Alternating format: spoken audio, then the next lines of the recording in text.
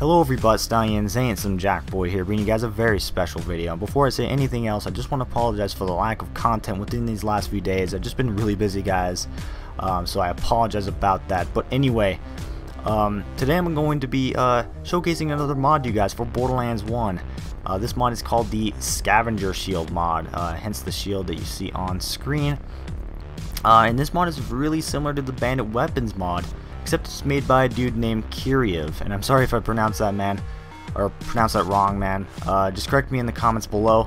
But anyway, yeah, like I said, the shield is really similar to the Bandit Weapons mod, to that of which you have a shield and it has a chance to drop items. But unlike the Bandit Weapons shield, it actually has a chance to drop just tons of different custom weapons and just all this really cool stuff.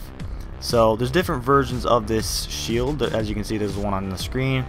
There's just the plain scavenger, has a 25% chance to drop an item. There's the ultimate scavenger, and then there's the diabolic scavenger. So I'll go over those right now. Okay guys, so first things first, we have the scavenger and ultimate scavenger shields.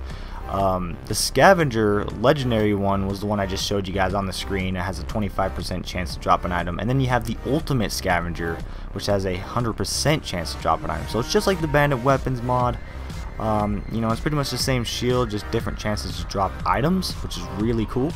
But what's really cool about the scavenger and ultimate scavenger shields is that they can spawn with random parts and manufacturers, making them different every time, which is really awesome. So let's say you started out with not the best version that you can get, because obviously if they spawn with different manufacturers and parts, that means you can get better versions, right? So what's also really cool is that the scavenger actually has the scavenger shields in its loot pool, so you can farm for different scavengers and better scavenger shields, if you wanted to.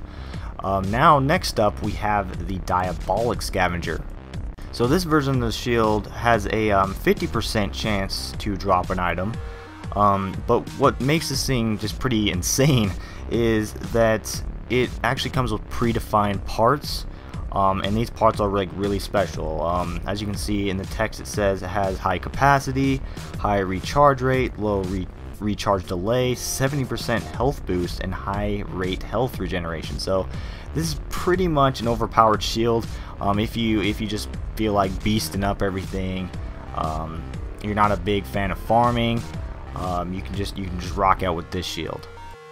All scavenger shields actually have a built-in speed boost of 80%, meaning that your guy will be running around really fast at all times, pretty much cutting the farm time of basically everything in half, which is actually really good. I didn't think I'd like it at first, but it's actually really good, and I know you guys out there that like to farm will actually like this once you give it a try. So anyway guys, look at this.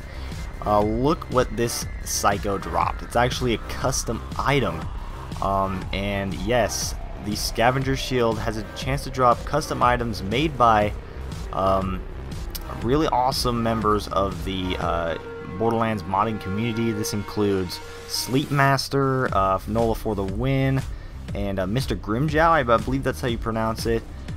He also makes really cool custom weapons. So now going over the loot pools for this shield. Remember guys, depending on which type of shield you have, whether it's just the scavenger, ultimate scavenger, or the diabolic scavenger, the chances of items dropping will be different. And before I talk about anything else, remember guys, you can download this mod. There will be a link in the description below that takes you to the thread where you can learn more about this mod and download it. So make sure you guys do that if you are interested.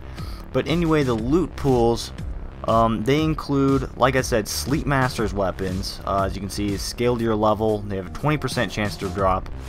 Nola for the win's weapons, also scale to your level. I'm pretty sure all these scale to your level. 20% chance to drop. Ajax's spear for farming the ogre, so that's really awesome. So if you guys don't want to keep farming, Ajax for the Ajax ogre, then you can always equip this shield and beast it up. Now also there's just plain pearlescent weapons and shields, just the legit ones, which is awesome. I feel like the chances need to be like 0.1 chance on that, just to be kind of fair.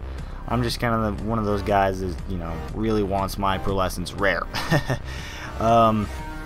Sleep Master's bandit weapons. So you don't have to have the bandit farm shield to actually get bandit weapons. So this is another way if you guys want to use this. Scavenger shields, like I said, you can get different types or different versions of the scavenger shield if you want to upgrade yours. And then Mr. Grimjow, 20%. So his weapons and custom items, which is really awesome. Oh, and I better mention this. It's actually really important.